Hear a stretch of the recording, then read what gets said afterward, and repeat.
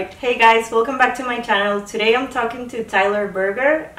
He has a podcast called Lifting the Iceberg, and today he's interviewing me for the podcast. Yeah, so Lifting the Iceberg, it's a psychology podcast that uses art as a window to the mind. And I think Carolina is a brilliant visionary artist, and we're talking about one of her latest pieces titled The Evolution of Plants. So I'm interested in exploring what inspired you to make this piece. What is so inspiring to you about the plant world, and what did your process in creating this piece teach you about yourself and the universe? Sounds great. Yeah, so Lifting the Iceberg, it's a wide-ranging psychology podcast where I talk to mostly artists, but I've also talked to media theorists, parkour athletes, and anyone who has an interesting idea on what it means to live a creative life, what it means to live the human experience, you know?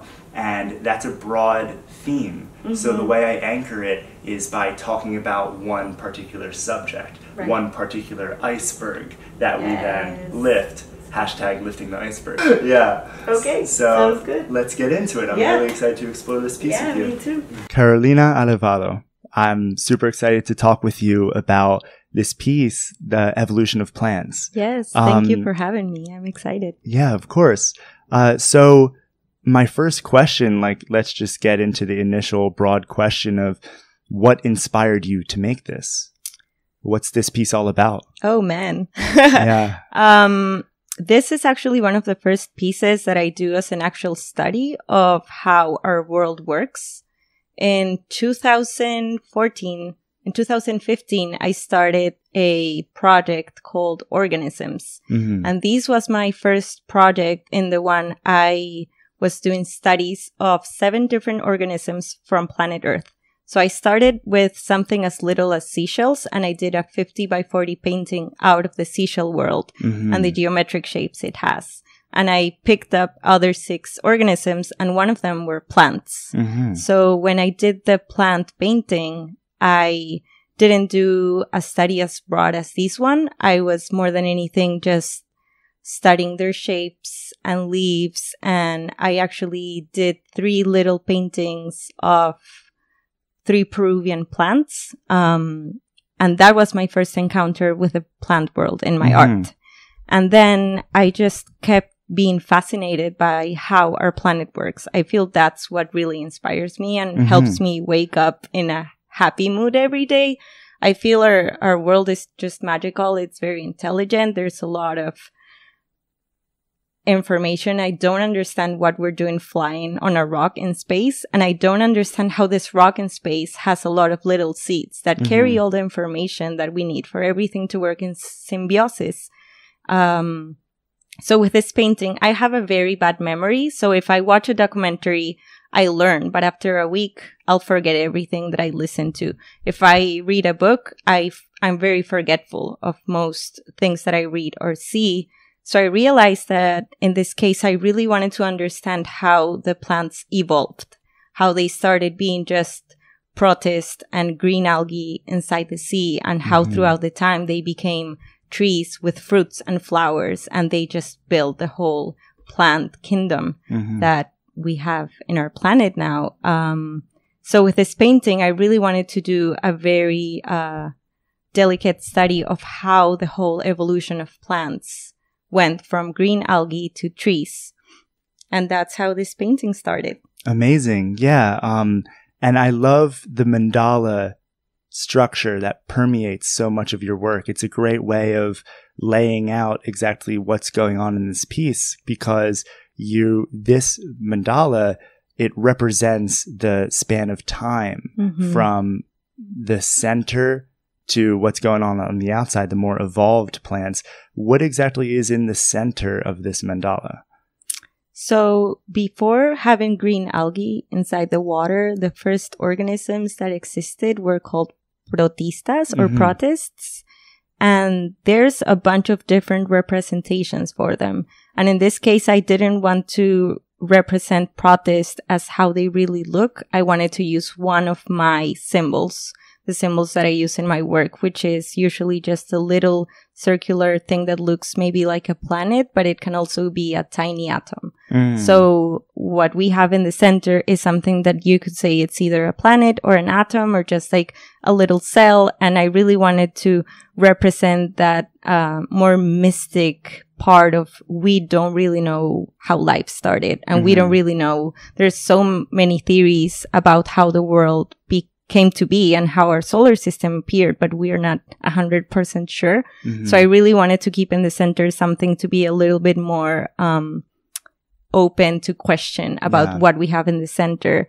And then I did a couple what I call orbits in my mandalic work, with just a bunch of repetition, which for me symbolizes a lot of how repetition brings me into a meditative and meditative state, and how it can be like optical illusion. It brings you into these illusions. So it's pretty much an invitation for the observer to realize how, even though this is scientific and biological, there's so much magic and so much illusion in our world. So the first few orbits of this painting are an invitation of that illusion or more magical, playful part of our planet.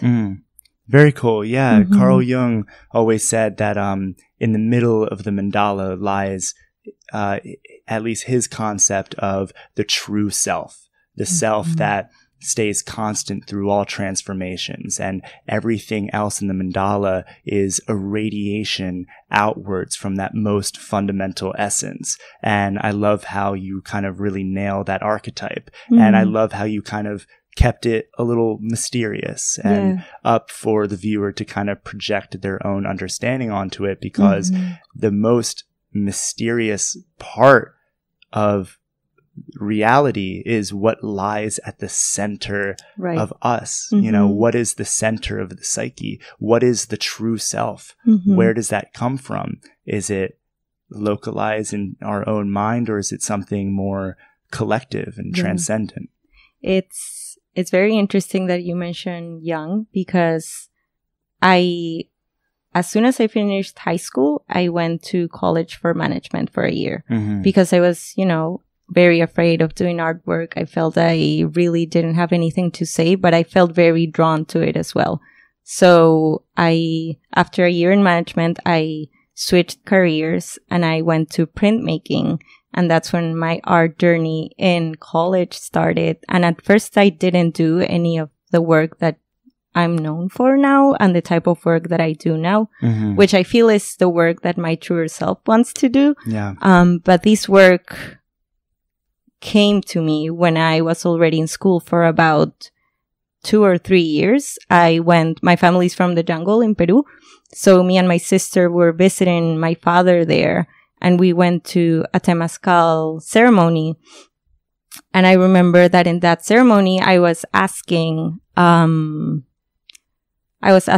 elders and source and just, the magic of the world, if it could show me my medicine. And when I went back home in Lima, which is in the coast in Peru, I, for the first time, started spending time with myself, and I started creating this mandalic looking artwork. And it was full of dots and eyes. And at first I didn't really know what these meant. And in art school, especially the art school that I went to, you need to have a objective on what you're doing, and you need to be able to explain why you're doing the things that you're doing. And at this point in life, I really didn't know where these mandalas were coming from. I didn't know what they meant. I just knew that they were like dripping out of me. They were just appearing in your imagination. I really needed to, expel them and bring them out. And that's when I read a piece by Jung, because he also painted mandalas. And he writes that he didn't know where these mandalas were coming from, and they were just dripping out of him as they were doing for me. And that after a time, he was able to give them an explanation that was related to the psyche and to a therapeutic a therapeutic method for himself. And that's the piece that I brought to my teachers, being an art student. And I was like, this is what's happening to me. And Jung will be my kind of the person that I can quote and have has to explain permission. why you're doing this. Exactly. So his writings gave me permission to be able to do this in art school and not just keep it a secret in my notebooks. And after a time, I've been able to give these mandalas a meaning. And now all these little dots and eyes that started expelling out of me and that I keep doing even in my plant work. For me, that's my way of representing source or energy or love or this thing that is flowing through every living organism. And that's why I was mentioning that the first few layers or the first few orbits of this mandala are full of little dots and eyes, inviting the observer to realize that everything in the plant world is alive and it's looking and it's having its own experience. I feel that's why the eye is always present, because I feel that every living organism is having their own experience of life, and they are not just around our human experience that sometimes, we feel like humans know it all and we are the center of it. Anthropocentrism. So it's great to see and to remember that these organisms are as alive as we are, and they have a very different intelligence that we do, but they are very intelligent as well. Yeah. One of my favorite quotes of all time is from Terence McKenna, where he says, animals are just something plants invented to spread seeds around. Yeah, definitely. Like the plants are really the ones running things. And I love this symbol that you use, this motif in all of your work of the dots and the eyes to represent this consciousness that seems to permeate all sentient things. But something I've noticed in your work is that you draw the backdrop, this fog of dots and eyes, but you never put an eye onto a plant. You never draw a plant and make an eye on one of the leaves as if the plant has that eye. I do, though. You do? There Where? are a bunch. So there are some little ones here. There's one here. They're here, but they're very... Oh, wow. They're so camouflaged. Yes. Oh, so you do recognize that. I guess I was looking for more of a cartoon eye. Right. So I do them. They're so subtle. But you're right. I try to camouflage them so you can only... Oh, yeah. Now they almost look like little seeds. Yeah. But they're eyes. I do camouflage them just so I feel like sometimes we're in the run and we don't really take the time to look at the little details of plants or anything around us. So I feel I leave all these tiny little treasures for the observer that is actually taking the time and look into all the details. Oh man, I need to get a microscope. Here. Amazing. They're around, but they're camouflaged. Very cool. Because I also don't want to throw everything's alive. I want this to be a little secret that people that are observing start catching into. Well, now everyone who listens to this podcast now knows the secret of the secret eyes. Though they're going to be looking out for it. Amazing. Yeah. And I mean, I want to get back again to the mandala structure because Carl Jung thought that this was something that was mined from the collective unconscious because when he was studying Eastern mysticism, he saw that the monks would create these mandalas. Every single one would be different, and the mandala itself wasn't even considered important to the monks because it was a representation of a thing and not the thing itself. You never want to confuse the finger pointing at the moon with the moon, as it is said in Taoism. But this is a representation of something that exists universally in the human psyche. It is something that many individuals experience through all societies throughout the ages, and that is symbolic of the fact that it is not pertinent to just one individual mind, but that this comes from the mind, This is how our imagination maps out the idea of ourself. So my question is, how has making these mandalic structures, what has it taught you about yourself, and how has it allowed you to kind of map your own psyche and understand your own psyche? So actually when I started doing this mandalic work that I was telling you about, my first projects didn't include anything that we see with our naked eyes in reality, like these plant evolution painting.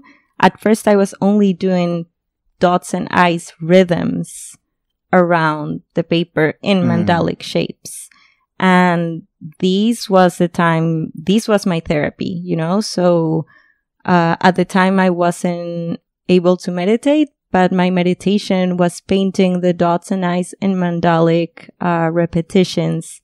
And these really was like my medicine at the time. I was already living in New York, and I didn't get a studio. At that time, I was only able to afford a shared studio, and I didn't do it because at that point I would cry a lot and like expel a lot and really like get to know me and let go of all the things that I felt I was still like holding into that were not serving me anymore. So the mandalas have been really my medicine, and they've really helped me to make therapy and get to know myself as my truer self and let go of fear, let go of things that were not really serving. And it's been very interesting for me because at first I was only doing black and white work, and then the gold started appearing in my work, and now I have full colored paintings. And now I feel at first I had to dig into my own mind and like get to know more of how I was feeling and about myself in order to be able to later get interested in the outer world. First, I had to like dive into my inner world and get to know that area. And within time, I've been able to, now I'm curious about how the outer world works. Now I feel I know a little bit more about how my own psyche works. I know I don't know it all. Of course, there's so much work to be done and so much work being done every single day.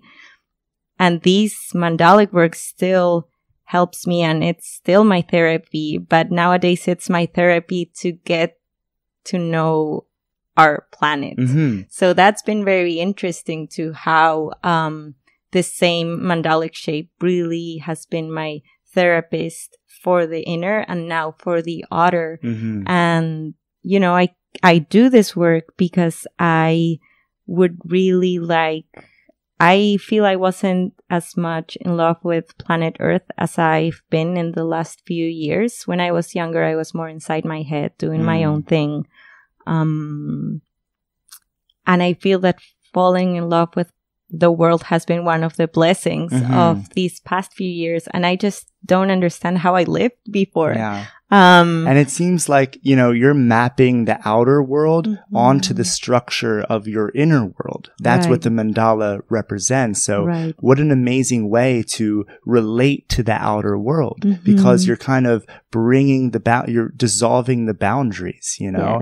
This both represents the internal and the external, you know. Because at the end of the day, we put the barrier in between what is the outer and what is the inner, when at the end of the day it's all fluid and there's like no solid line that divides it, you know. Now, one experience that more often than not inevitably leads to that realization is the psychedelic experience, the dissolving of boundaries. You know, Terence McKenna said that psychedelics will dissolve the boundaries between you and your lover, you and your dog, even you and your washing machine. And so how have you had any experiences with plant medicines, and how has that informed your art?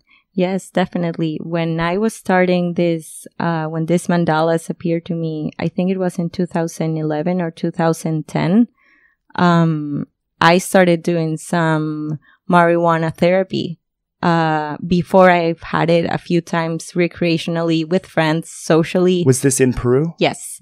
And, you know, I enjoyed it, but it wasn't my jam. And the first time that I had a trip by myself in my space, these would go together. You know, I would sit down and paint and smoke marijuana and have this therapy session with myself. And marijuana was my medicine for years. And I think it did the job that it had to do. And now I don't smoke.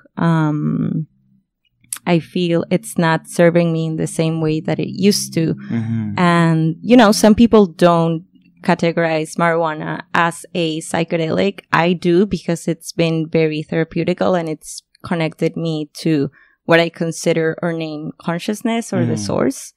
And I believe that it's very mind-opening if used in the right set and setting. So it's great that nowadays we have all this information about set and setting. And yes, after that, I've had a lot of fungi medicine and I've had a lot of plant medicine, not only psychedelics. I've, you know, my family is from the jungle in Peru. And since I was very young, ayahuasca ceremonies were offered and I would be invited, but I felt it wasn't the time for me. And when I had my, the only ayahuasca ceremony I've had, I felt it was right in the right time because I already knew more about myself. I was in the right place to do it. So it's so important to listen to your intuition when it comes to whether or not you should explore a plant medicine. You know, I think that's, in a way, sometimes I feel like the plant is calling you to take it.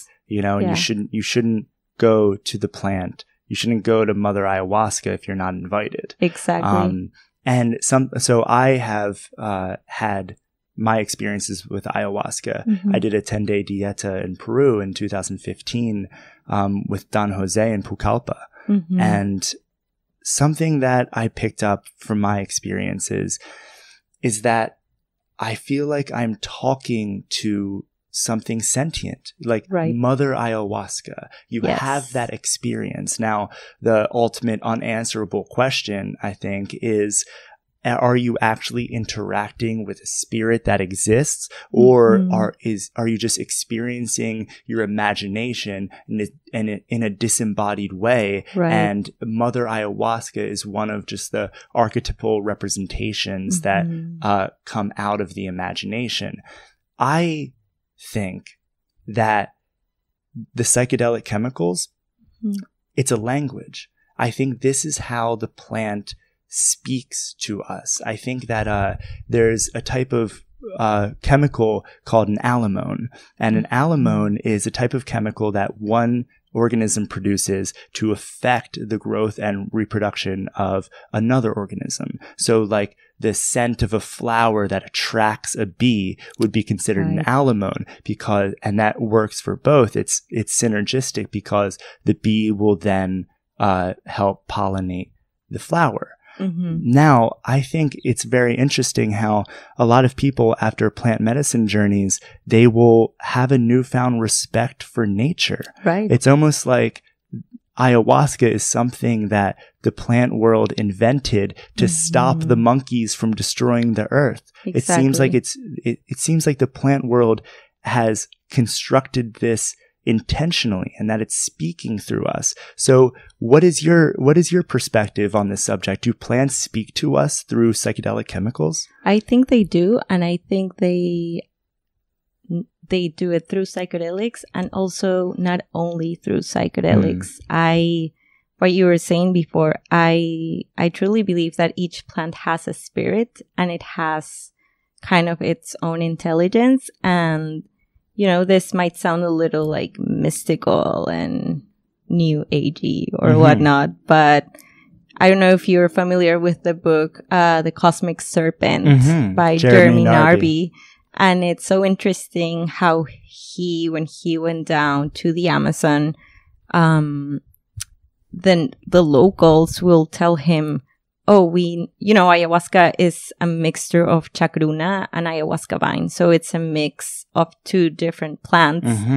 And they knew they had to mix those two plants in order to make, ayahuasca has the DMT on it, and chacruna, we humans make DMT all the time. But we have I don't know what the name is. I'm very bad with memory, as I told you, but there's something in our body that cancels the DMT. It's called monoamine oxidase. That's it. So chacruna makes our body able to process the DMT and not cut it from our system. And it's just mesmerizing. And they don't grow next to each other. They grow very far apart.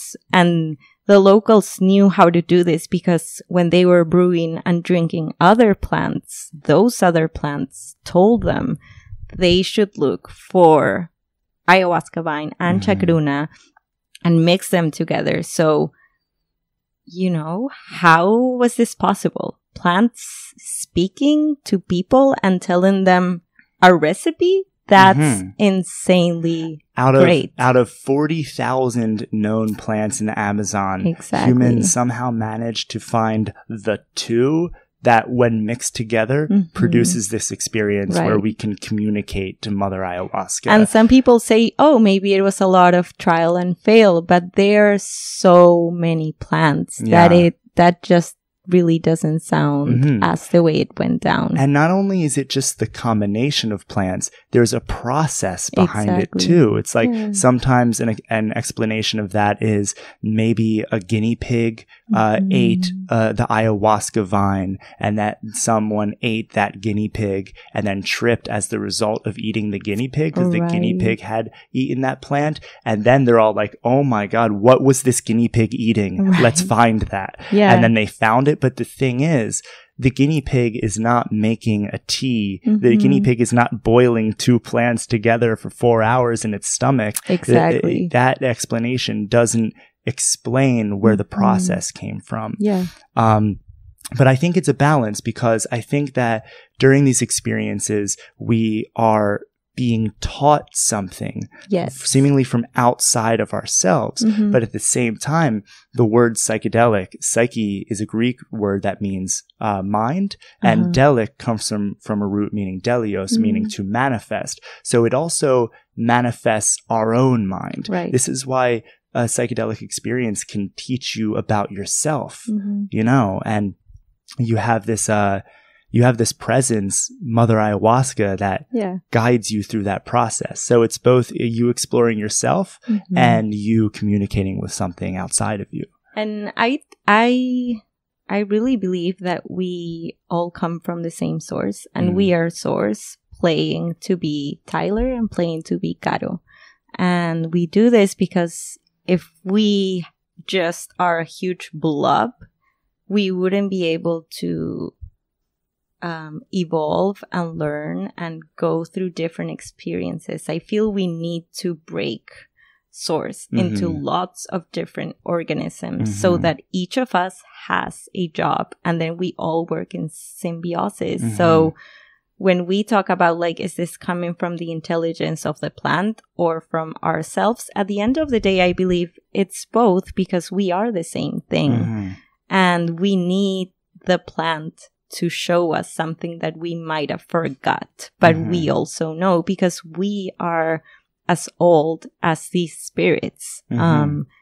There's no new physical things being created. We are just the same physical energy and energy recycling itself and transforming. And every organism is nature's way of, it's all an experiment to figure out how life can unfold in this otherwise dark and cold universe. Life is trying to find a way, and every single unique organism, it's an experiment. All right.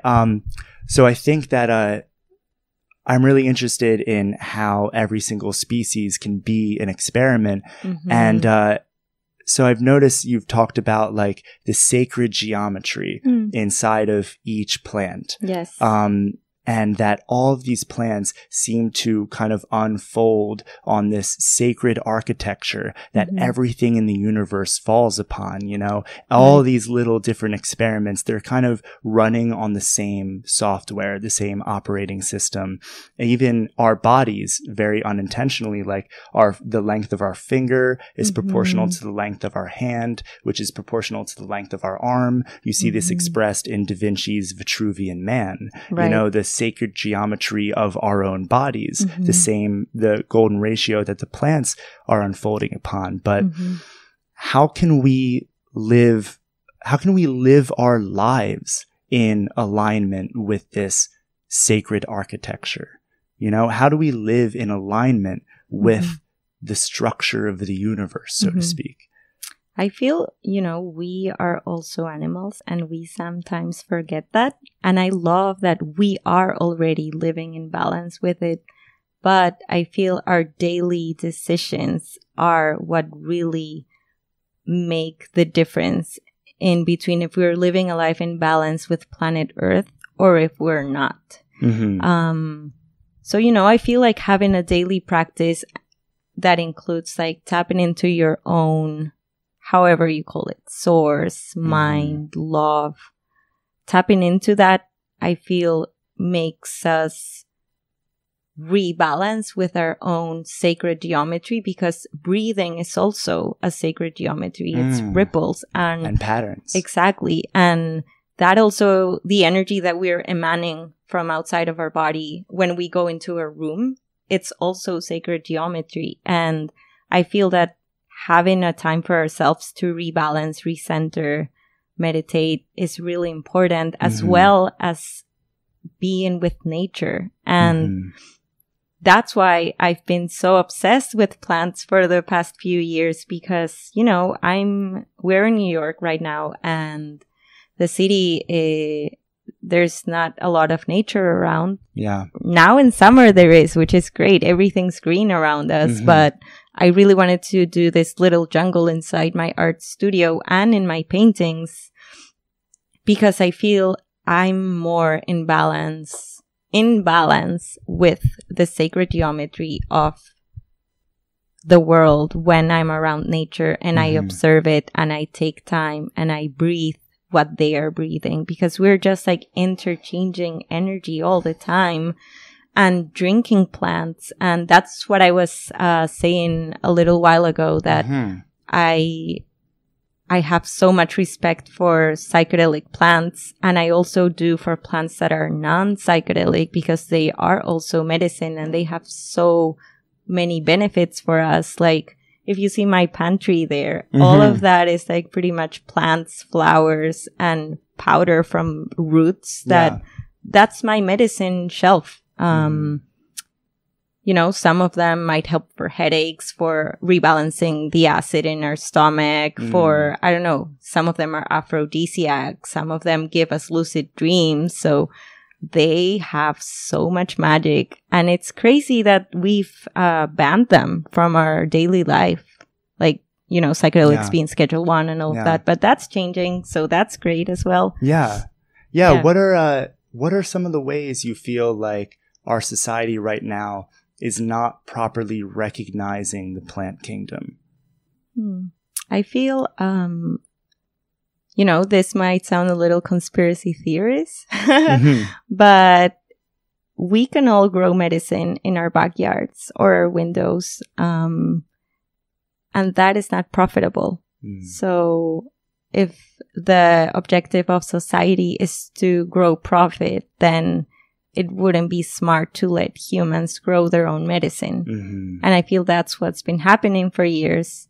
And in the past few years, I've seen there's more of a boom of plant medicine, be it psychedelic or not, popping up. And nowadays, like, even going to a bar, you see mocktails made with mushrooms, which is a whole other kingdom that is just crazy. Mocktails. Oh my God. And this mocktails made with like superfoods and made with a lot of roots and herbs that really can get us high, can get us nutrition. Like they have so much So things are changing, and that's amazing. And also with psychedelic plant kingdom, things are changing in the States. PTSD, people that suffer with PTSD nowadays are able to cure and are able to tap into their own selves in order to cure what's going on through plant medicine, which is amazing. And I really think that, plant medicine is in pretty much all ancient cultures around the world. And that's not there gratuitously. It's there because they've really made a change. Now, all the plants in the outer frame of your piece, do all these plants, are they historically medicinal plants? No. So what I did with the evolution of plants is, if you see at the center, we start with the green algae, and then with the first plants that pretty much look like moss, liverworts, hornthrows, mosses. These plants didn't have a vascular system. So this is more of the biological part of my painting. And after the mosses, the first plants with vascular system appeared. And what that means is that plants are able to grow taller. And before, they were just a blob. They didn't have stems or leaves, or were not able to pretty much... any kind of structure. Exactly. Really. And they didn't have any transportation system. So when the vascular system appears, they have a way to transport water from roots to the leaves. And at first, they didn't have seeds. I'm talking if I were a plant too. We didn't have seeds. We were at some point. Yeah. Well, yeah. At first, they would only transport through spores, and they grew in the back of their little leaves. And spores, all of these is the spores system, how it grows, how, at first they were behind the leaves. They come out, they are blown by wind and fertilized, and then they grow a new plant. Wow. So all of these guys, which are the pine cones and cones, there's... the conifers. The conifers. There's female and male cones. And one of them have the egg, the others have the pollen. And when they mix together, they make pollination and new plants come around. And then the first seeded plants come around, which are these guys here, which include the water lily. And all of this in the turquoise orbit is the pollination process. Here's the little bee.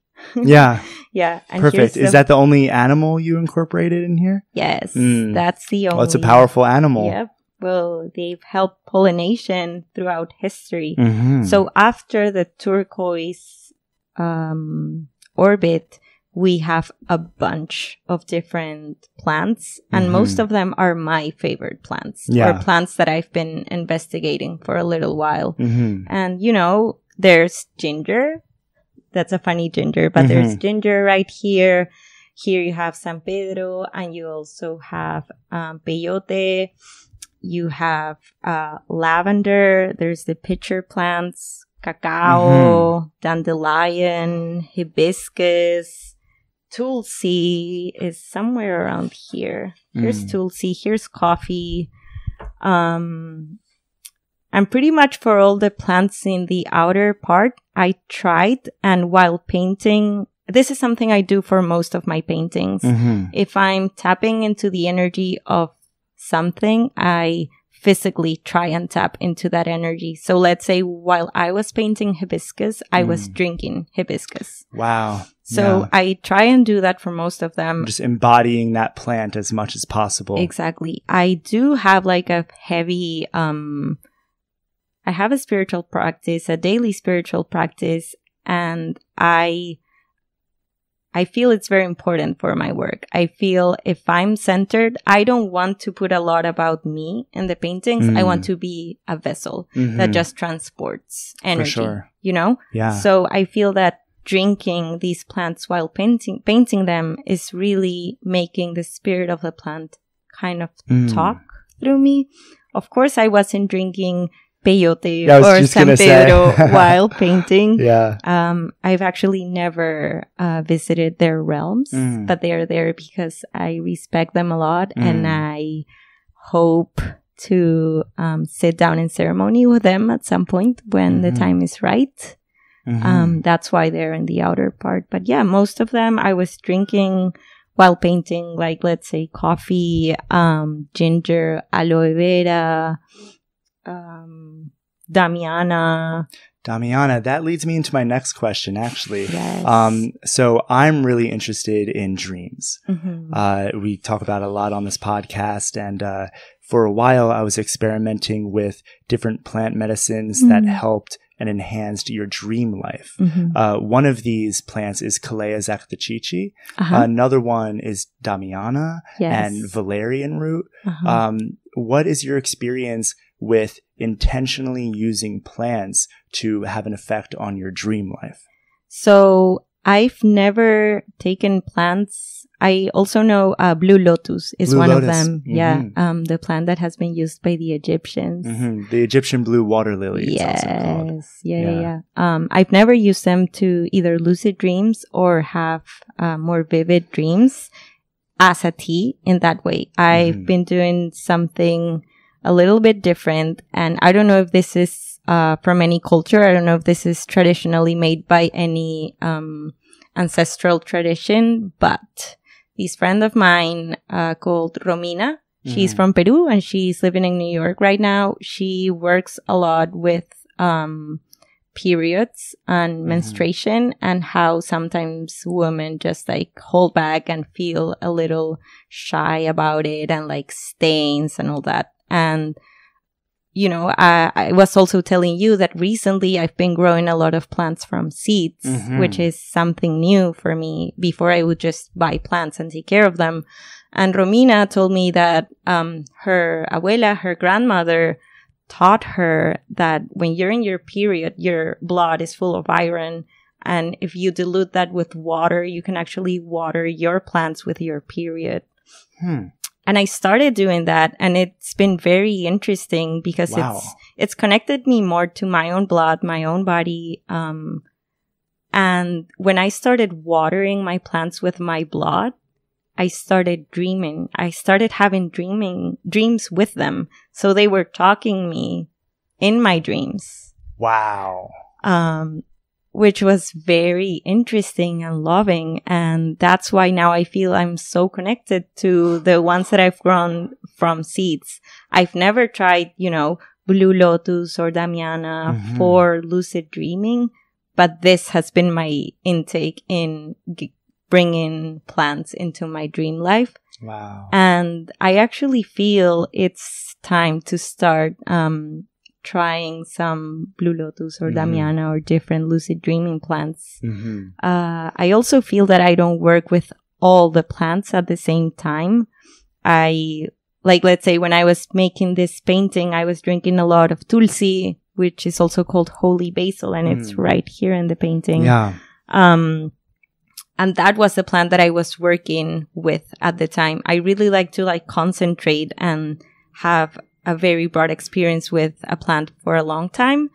And I feel like the lucid dreaming plants are something that I will start incorporating this summer. It just feels they're calling me somehow. Yeah. For sure. Blue lotus is a really interesting one. Yes. So I've experimented with blue lotus before, and the technique I used was to soak it in wine for 2 weeks. Wow. Apparently that was the Egyptian practice. Maybe there's something with the fermentation of the wine that helps extract the nutrients. It works very synergistically, and the feeling is like pure euphoria. You know, it's like this, it's very similar to MDMA. I'm sure it can be used in a very similar way. Yes. That was that's completely legal. There's a great company called Arena Ethnobotanicals, that they have a bunch of these different plant medicines out there. Something else I wanted to talk to you about is the metaphors of the plant world and what we can learn and about ourselves by how plants kind of grow in nature. One of the metaphors that I love, that I take from the plant world, is to constantly grow towards the sun. And I don't mean the physical sun. Of course, it's important to be out in the sun, but I think about it more archetypally as have a North Star, have an ultimate ideal, like this, an ultimate vision of light that you should constantly be pulling yourself towards, growing towards the light, Definitely. That's something that I take into my life that I've learned from the plant world. What are some other metaphors that you've extracted from the plant kingdom? I really like how plants don't stop growing until they grow their first leaves. And their first, that's the first thing that happens. Roots, stem, boom, 2 leaves at the same time, because from the leaves make them able to get all the nutrients they need and make photosynthesis. So I really like that. It's like, okay, first thing that we need, get healthy. First thing that we need, be able to absorb as much nutrients as we need from the world. I really think about that a lot. And I also think a lot, I think it was Alan Watts who said, like, the sunflower is not thinking, the flower is just flowering. And the bird is just birding, and the rain is just raining. And I always think about that lecture by Watts, because sometimes I get in my head a lot, and let's say I'm walking the streets and I'm thinking I'm me walking the street. People are looking at me walking the street. And then it's like, why am I doing that instead of just being present and being here and just not thinking about the vessel and just opening up the eyes? So for sure, that's something I think a lot about. Like, plants are in pure zen. Exactly. Sunflower is just sunflowering, and Caro is just being Caro. So I think about that a lot. And also just having the ritual of taking care of them and watering them and taking the dead leaves out and spending time with them really makes me be here now. And, some days you wake up and you're more fearful, and some days I wake up and I'm like, what am I even doing? Thinking that I can make a living out of paintings or whatever. Hopefully that's like one day in 60. But when I do, I'm like, oh, I'm not going to spend another minute fearing. I'm just going to go water my plants and be with them. For sure. And they show up every day, They are not like, oh, today I'm fearful, I won't blossom. They just do. So how magnificent it is that they're just being Leela. They're just playing. So they always fascinate me and inspire me to keep blossoming. Yeah. Something I've been bringing up Terence McKenna a lot. I mean, when talking about plants, it just kind of, he naturally comes up.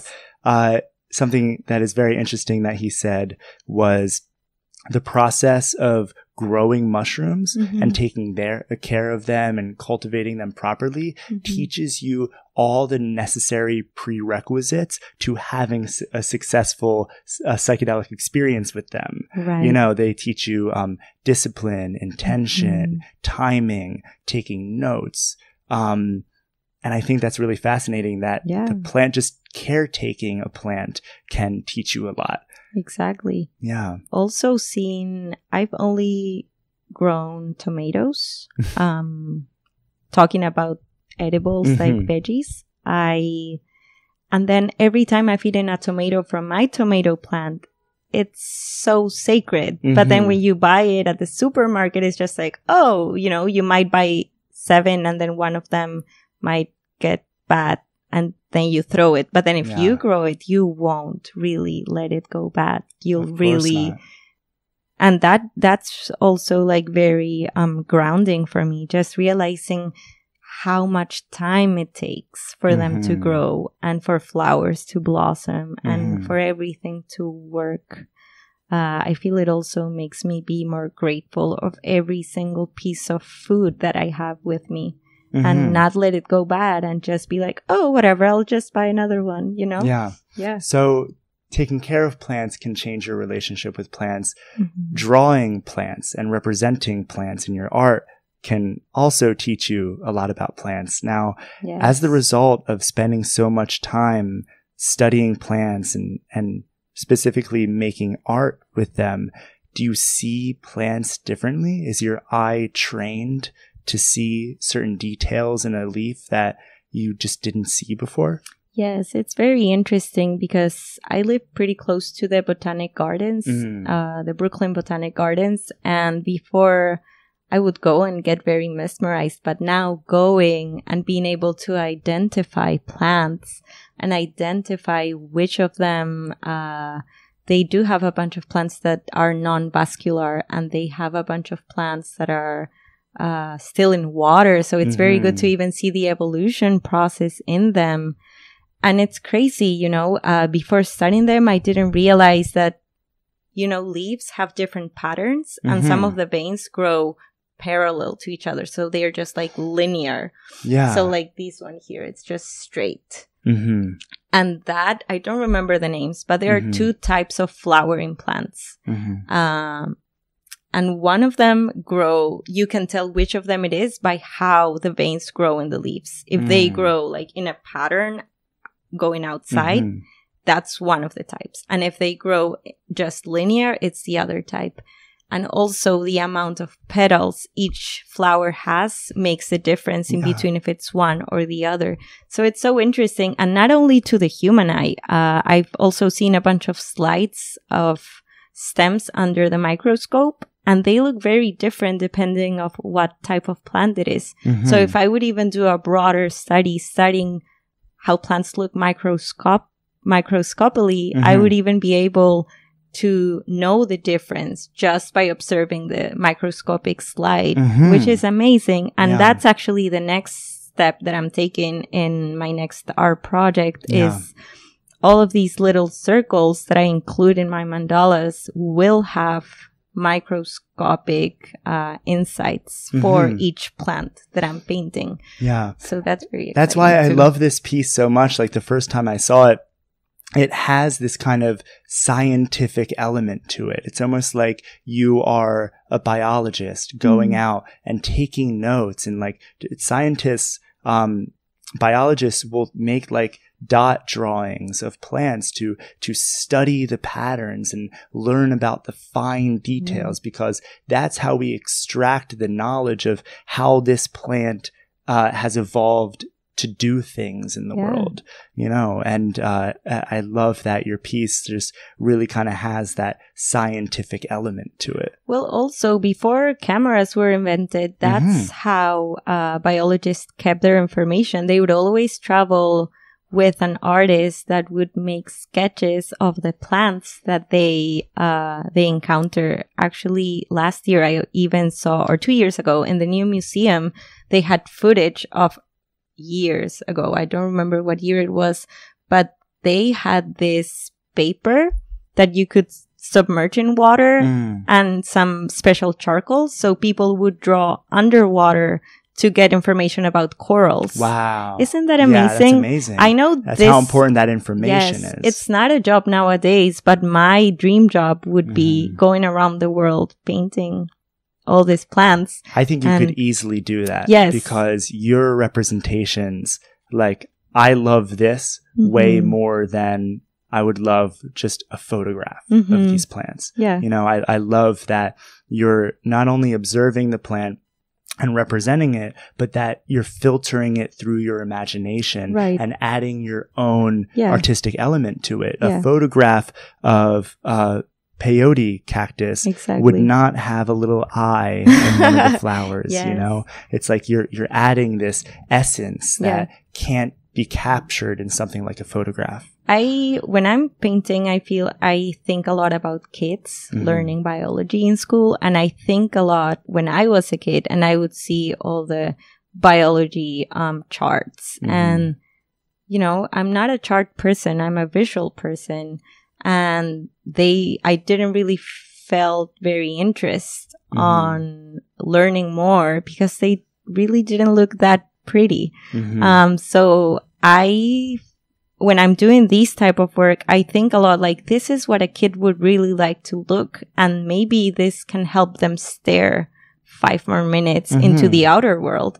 So I think a lot about that when I'm painting. And I also, you know, I used to be very workaholic. I'm still a little because I just love everything that I learn from painting. And learning and painting plants, what I'm trying to say is when I paint plants, I'm learning and I'm also doing my work. So I don't feel as guilty as just laying in the couch and watching documentaries for 8 hours. So that's something very beneficial. At some point, I really want to go into the rabbit hole of the fungi kingdom, but that will be later. I feel there's a lot that I still need to learn from the plants and that I want to learn from them. But I will go into the fungi kingdom at some point and also into the corals at some point. And who knows where else, you know? Yeah. But it takes time. Just like I really like to sit and have the same plant tea for a month or so. I really like to sit down with one organism for a long time and like see all that I can learn through it, because there's so much. It's like infinite fractals of information in every kingdom. And I also think a lot that I don't know how long I'll be alive. And I don't know how long I'll be alive in planet Earth. I believe that there will be other lives later. But what if it's not in Earth? You know, what if it's like being a star elsewhere? What if it's in Mars or a comet, whatever it is?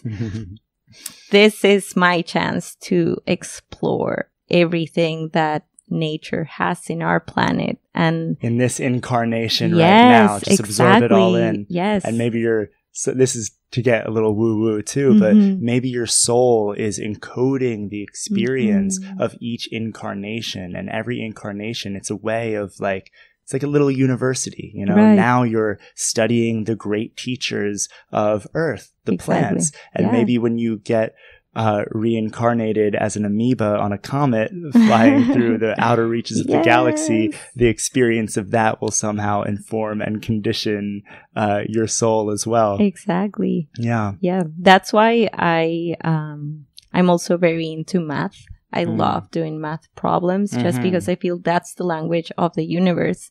And I feel that might even be another art piece at some point, just a lot of mathematical symbols. Yeah.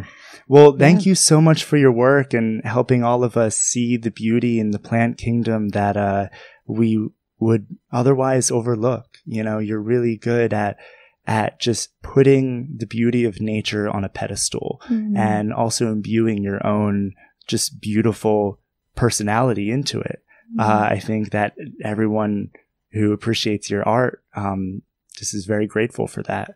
And thank you so much for coming on the podcast. I think that's a good place to wrap it up. Yeah, thank you for having me. It's actually my pleasure to paint these guys. I feel they are giving me permission to speak about them, and that's an honor for me. I feel, you know, I would never be able to have or draw all the beauty they have, but I do what I can. Yeah. And it's so much fun. It's teaching me a lot. So it's great. Thank you for having me. For sure. It's been great. Do you have any final words for any artists listening to this who any words on creative inspiration or artistic expression? I feel the world has all the things we need to get inspired. Sometimes when I'm blocked, I just go to the botanical gardens. I just go to the ocean. I just take a walk and then get mesmerized by everything around us. And, you know, every time that I say goodbye to anyone, I say, bye. I wish you plants. I wish you outdoor. I wish you sun, and I wish you water. There's like so much to learn from those special friends. For sure. Yeah. Well, Caro, thank you so much for lifting the iceberg with me. Thank you. Yeah. All right. Bye, everybody. Bye. Right. Thank you so much for watching, guys. Feel free to subscribe to my channel. And where can people find more about you and Lifting the Iceberg? Yeah, so you can go to liftingtheiceberg.com to find this episode and download it. It's also available on Spotify, Apple Podcasts, and Google Play. You can follow us on Facebook at Lifting the Iceberg. Or on Instagram at Lifting the Iceberg, and you can find me at Tyler James Berger. Cool. And I'm gonna add these all in the video's description. So thank you for watching and have a great day. Bye everybody. Bye.